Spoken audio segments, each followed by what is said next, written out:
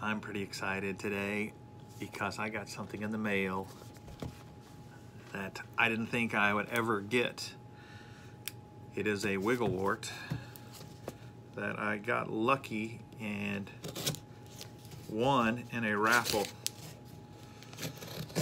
And it is a very rare wiggle wart. It might be the rarest you can get. It's the V44 blue mackerel.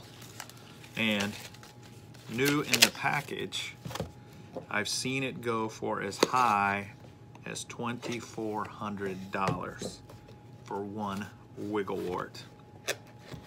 This one is not in the package, so it obviously is not worth that much.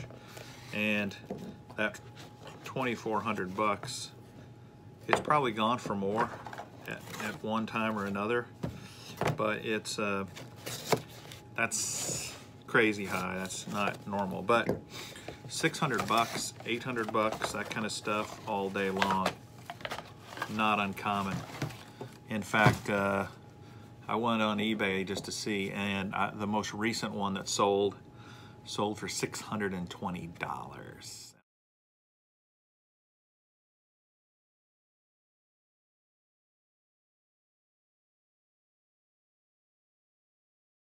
So here it is, the mother lode, the wonder of all wonders in the wiggle wart world, the V44 blue mackerel.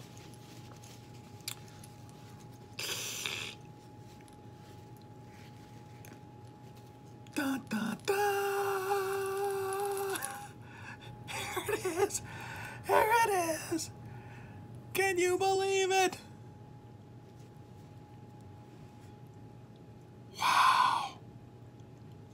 Worth so much money. Can't you tell by looking at it that this thing is worth $600 or $800 or $1,000 or $2,400? Yeah, I know, it's not very special looking. It's just all about scarcity. And from what I've been told, not many of these were made, so there's not many left out there. And I feel pretty fortunate, pretty lucky to have won it, because 600 bucks is a lot to pay for one crankbait.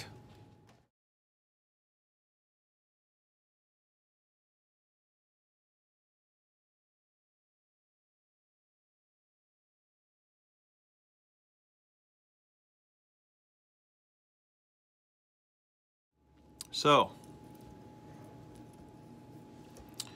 what to do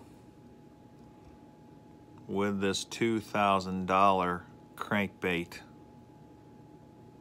I think I got an idea of what to do with this thing, because fishing it is probably out of the question. I guess I'm gonna do this.